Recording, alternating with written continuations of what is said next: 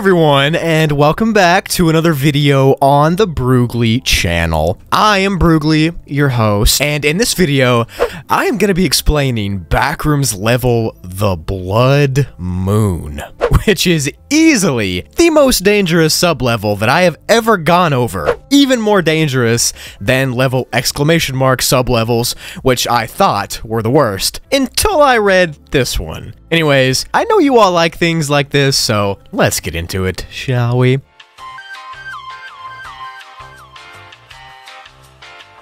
Backrooms level The Blood Moon is a sublevel of a little place called the Terror Dreams. Now, I have a video on that level, link below, but this sub-area is classified as your all's favorite classification, a class dead zone, with it having a bunch of hazards, being uninhabitable, and lethal entities living here. So the Blood Moon is sort of an event that happens inside of the main level, and when this event happens, you'll notice some changes starting. The first big one is that the main level, Terror Dreams, takes place inside of buildings. And when this Blood Moon thing happens, those buildings and walls and rooms fade away to show a dark red landscape lit by a crimson red moon.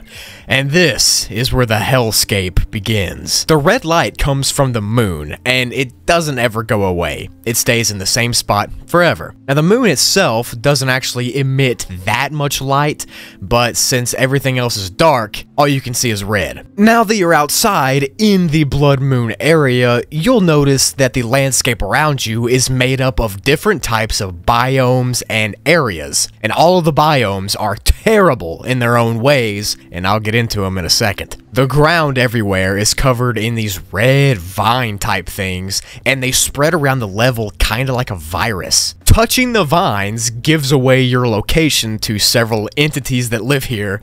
Normal ones like Smilers live here as well, but the main ones you're gonna have to worry about are nicknamed the Crimson Nightmares. So these are large, shadowy type figures that leave a trail of red behind them wherever they walk. They're humanoid in shape, but they act more like a wild animal because they chase you as soon as they hear you or see you, and they won't stop chasing you until they eat you. The different biomes are so big that they're thought to be infinite, and they're all destroyed and corroding and old looking, and to be honest, they're just gross. The only things in these biomes are entities and red vines and this creepy red glow from the moon. The further you go away from the start, the worse these biomes get.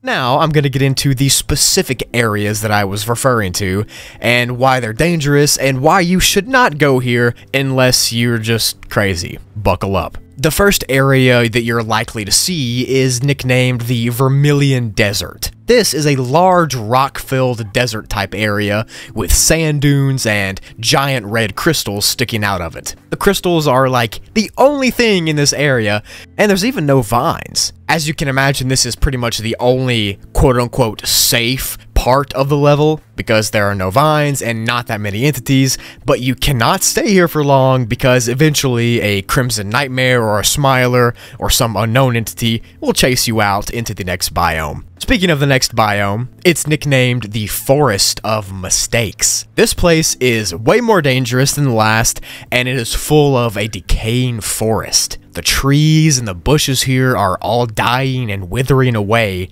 and there are little ponds and creeks here that are filled up with liquid pain. Now, this area is a common hiding spot for entities since there are more places to hide behind trees and whatnot. And there are even some weird giant spider entities that live here too and cocoon themselves up in the trees. So if you have arachnophobia or if you don't like giant spiders, then you're not going to have fun here. The next known area past the forest has been nicknamed the Lake of Regrets, and it is one of the worst places here. The lake itself has entities swimming around in it and entities around it, but those aren't the worst part. The worst part is that when you look at the water in the lake, it will cause you to go into psychological shock because it'll show flashes of your worst memories and biggest regrets in your mind. And these memories are used as a sort of weapon against you, and the level flashes them in your head to distract you or slow you down so an entity will get you.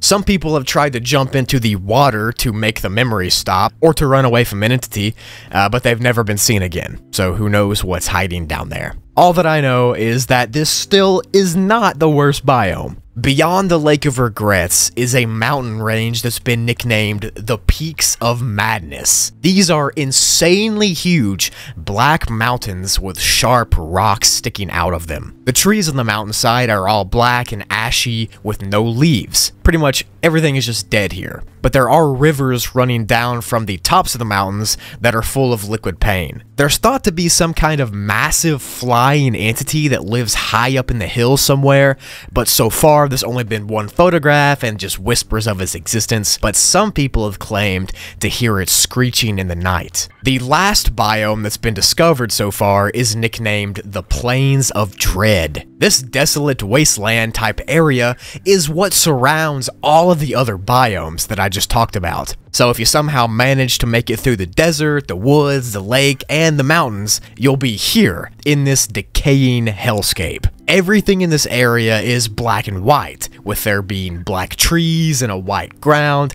and everything is just dead and decaying and falling apart. Even all the entities that are here are blacked out as well. This area has rain showers sometimes that are thought to drop liquid pain from the sky, but that's not confirmed yet since you can't see the red, it's black and white. This biome is the last discovered area as of right now, and so far, no one has even been able to get through it to see if there's any more biomes past it, but I don't think I'd be risking it, to be honest. To enter the Blood Moon area, you have to have been in the main level, Terror Dreams. And from then, it's not known how or when the Blood Moon event happens, or why it does, or who it picks, or why it picks them, but what I just described is what happens when it does occur. To exit this sublevel, it's thought that you have to destroy as many red vines as you can. As I said earlier, there are vines spreading out all over the level, and when you touch them, it kind of acts like a signal to all the entities that you're there, so you'll have to destroy them, and then quickly run and hide somewhere and hope to evade the entities. This exit is just a theory though, because no one truly knows how to escape. We're just guessing.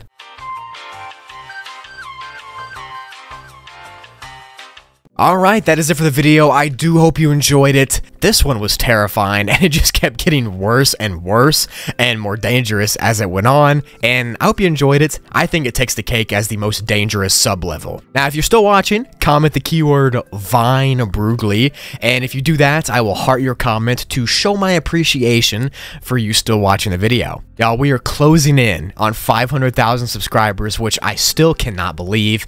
That is just an absurd number. That's half of a million people. I cannot thank you all enough for all you've done for me, the supporting me, everything you just do. You interact with the content. Thank you so much. Thank you. I say it every video, and I say that I say it every video, but it is just, that's all I can say is thank you so much. Let me know down below what videos you want me to go over. Let me know down below what levels you want me to go over. And make sure while you're down there to check out my second and third channels. I upload tons of videos on there as well, multiple times a week, as well as here on Broogli. So if you want more of me, go check out those channels. Imagine if Broogli gets to 50K by the same time Broogli gets to 500K. That would be nutty, wouldn't it? Thank you for everything you do, and I will see you all in the next video I make. Peace out, y'all.